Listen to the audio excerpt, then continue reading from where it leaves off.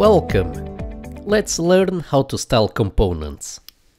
We have here a Heroes component, which is a configurable component that can be configured using the hero element, which is implemented with a directive.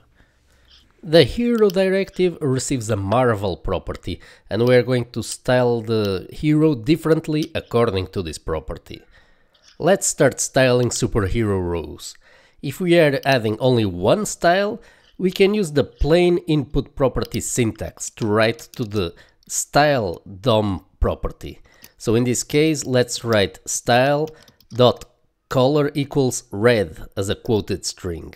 So remember, we are simply writing to the style DOM property of the DOM element corresponding to the table row. This is a valid approach if we are changing only one style, but an alternative is also to use the ngStyle directive. With it, we can pass it an object whose keys are the CSS styles that we want to modify and whose values are the value of the corresponding style. Here we are passing it a string constant, but this could be any JavaScript expression.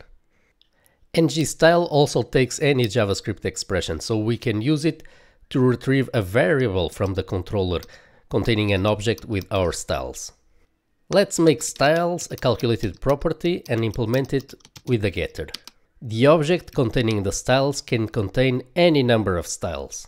Let's go over ngClass. We are going to apply the Marvel CSS class to all Marvel heroes, and we are going to apply the Hulk class, well, to the Hulk. First, notice that we can still use the input property syntax to add a single class. So in this case, we're going to add the Marvel class if the hero has the Marvel flag set to true. As we can see, the Marvel class has been applied correctly. Let's now use the ngClass directive by passing it in an object literal.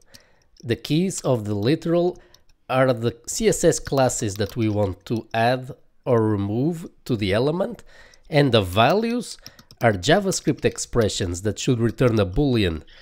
If true, the class will be added to the element. Besides an object literal, we can pass into ngClass any JavaScript expression as long as it returns an object. Let's refactor this and call a classes controller method that will return an object with the classes that we want to add or remove.